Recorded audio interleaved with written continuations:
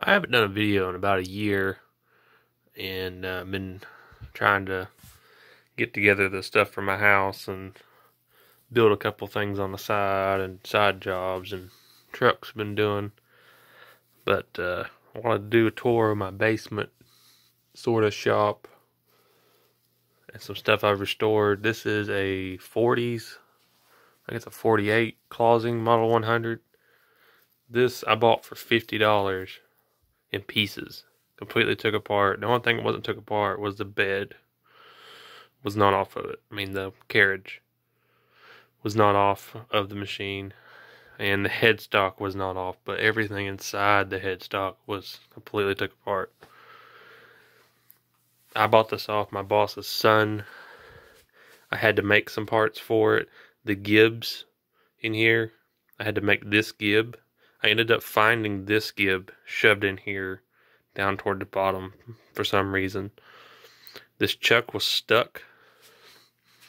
I took a 1/4 inch impact and finally got it to break loose, and it rolled out, rolled back and forth, rolled out, rolled back and forth, and it finally come apart. This lever is still stuck. It was working when it was in the building, but I don't know why, but it got stuck again. That's for the back gears. And it needs a pin right here. So I just used a nail. The insides, it is a 3-speed belt drive, which you can see the threading gears and the back gears. That looks like it's got teeth broken off, and it does, but it does not affect it at all. It works fine. And that's the little clutch. It's got a friction clutch. You turn that knob, and it has like a little shoes come out and contact this like a brake drum. And this is to engage the thread gears.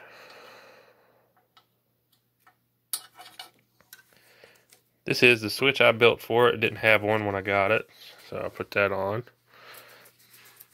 Here's the thread box. It does work, except this machine is missing one part. I do have that gear. I do have that one. It needs an idler gear, exactly like that one, to sit right there. For some reason it's missing. But everything in here moves. That's to disengage to what speed you want the power feed gears in. Everything on the carriage does work. Actually, this cross feed nut is brand new. It was missing that. It cost me $50 just to get the nut. Actually, I think it was $58. The previous owner, my owner's son, rebuilt the back of the tailstock. It still needs to be trimmed in place. The bottom, I have not finished painting it. It is still green on the inside. It looks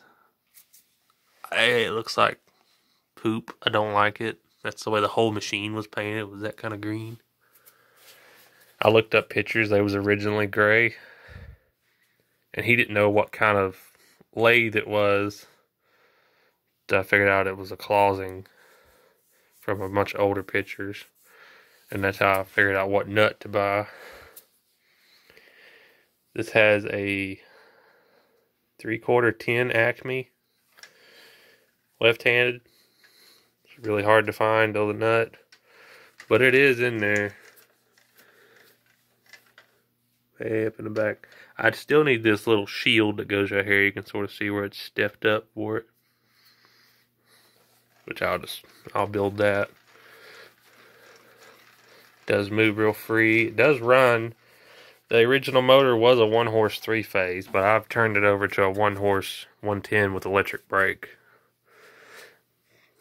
But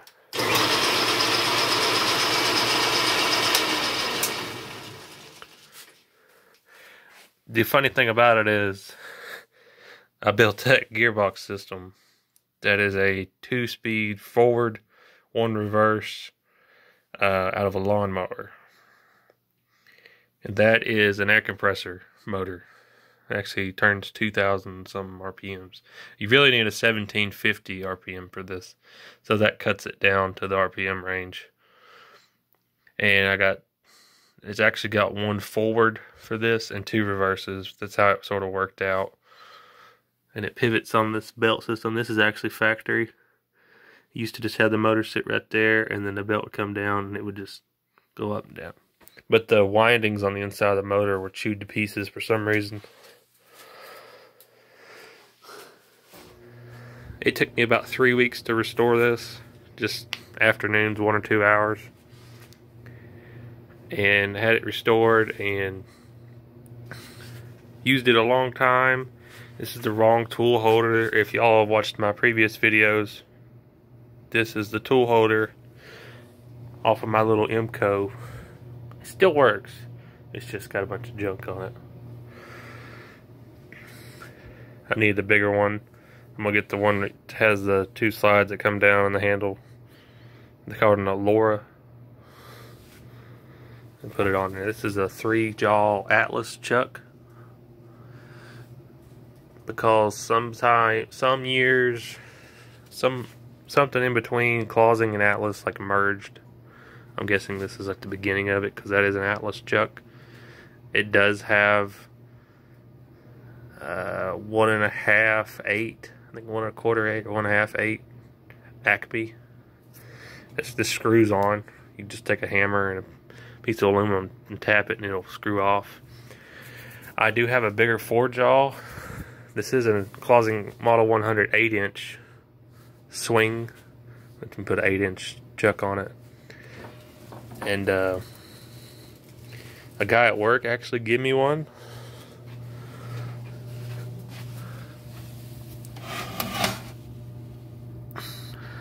This is made in New England. That's off a South Bend. Has a backing plate. I'm gonna take the backing plate off, buy another one, true it up with this, slide it on, and get it on the inside of the ID bore, the chuck transfer punch it and put it on. But the backing plate is $60 and I haven't really fooled with it yet.